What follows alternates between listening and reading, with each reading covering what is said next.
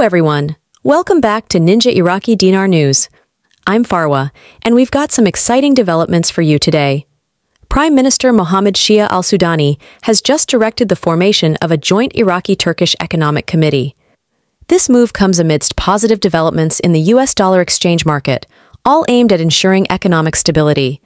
Let's delve into the details.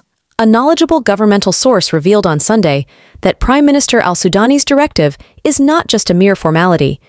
It involves the establishment of a comprehensive committee that brings together various governmental entities and private sector representatives from both Iraq and Turkey. This committee is set to play a crucial role in enhancing economic ties between the two nations.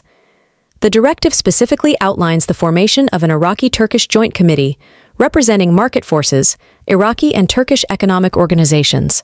From the Iraqi side, we have key players like the Iraqi Private Banks League, the Iraqi-Turkish Business Council, the Iraqi Chambers of Commerce Federation, and the Iraqi Contractors Union. And on the Turkish side, their counterparts will be involved. What's interesting is that this committee will convene semi-annually, submitting comprehensive reports directly to Prime Minister al-Sudani. The goal? To strengthen the strategic partnership between Iraq and Turkey.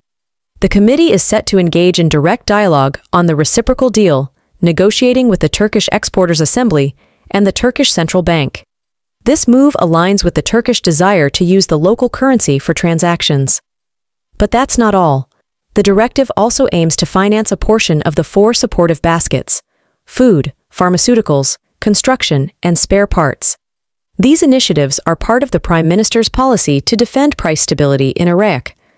Now, let's talk about the recent changes in the US dollar exchange rates against the Iraqi dinar. In recent weeks, we've witnessed a gradual decline in the US dollar exchange rates against the Iraqi dinar. From nearly 170,000 Iraqi dinars per $100 last month, it has dropped to 150,000 dinars per $100 this week.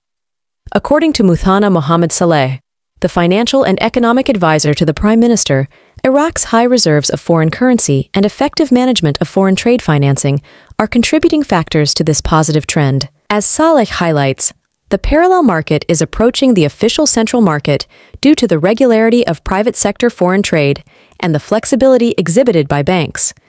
This is an exciting time for Iraq and Turkey as they embark on this joint economic venture. We'll be keeping a close eye on the developments and bringing you the latest updates. That's all for now. Stay tuned for more Ninja Iraqi Dinar News. I'm Farwa, signing off.